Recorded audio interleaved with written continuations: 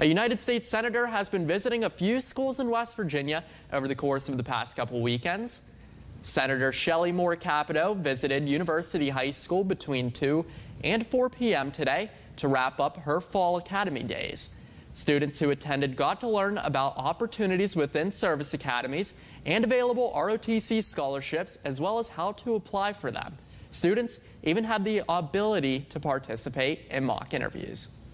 Great staff that comes out, tells the college counselors or counselors in the high schools, try to reach for the students. We encourage younger students to come so they can learn about it and be ready when they're seniors. But I just think this is an entirely great opportunity. The great leaders of our country come from our military academy, and I want them to be West Virginians. Senator Capito is doing a great service by having 4 of these around the state so that applicants can find out.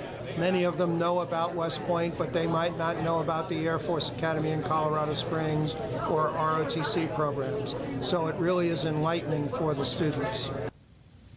Capito visited 3 other high schools in the Charleston area, southern half of the state, and eastern panhandle. Academy Days will return again next year.